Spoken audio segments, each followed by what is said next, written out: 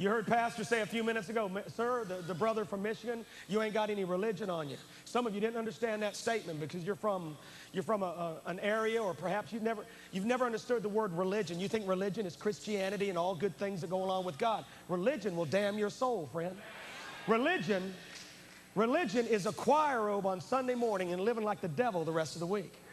That's religion. Religion is a communion cup in your hand and a wafer being placed in your mouth and watching porno movies on Monday night. That's religion. You can go to hell with baptismal waters all over your face, friend. You can go to hell with a communion cup in your hand. That's religion. Do we believe in communion? Absolutely. Do we believe in choir robes? Absolutely. We believe in choirs, yeah. But friend, none of that will save you. But America has swallowed a lie, and so has Germany. So has Norway, Finland, into the Scandinavian countries.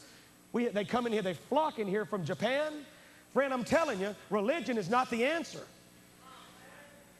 Relationship with Jesus Christ is the answer. That's the only answer. So,